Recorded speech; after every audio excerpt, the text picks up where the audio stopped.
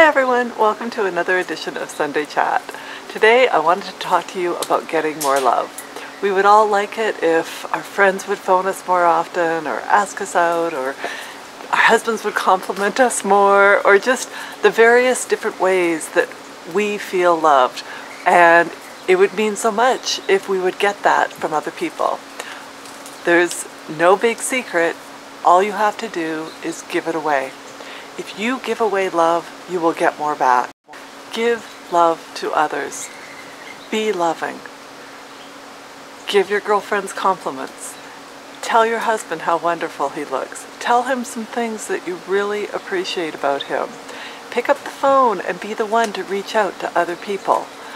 Give the smile to a stranger. Tell the cashier what a great job she's doing.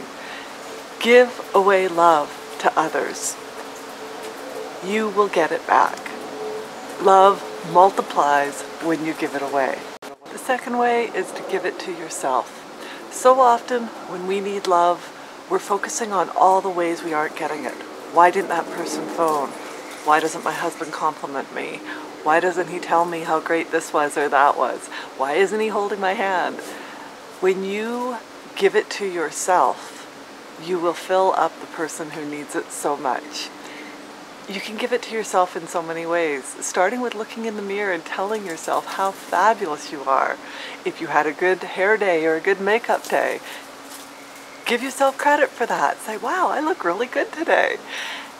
It could be pampering yourself through a bubble bath or reading a book or whatever you find you really enjoy. Don't wait for others to give it to you. Give it to yourself, and don't wait for others to give it to you. Give it to them. You would be amazed how much you are going to get love back the more that you give it away. I hope that your world is filled with the warmth of love and that you fill up other people's lives as well.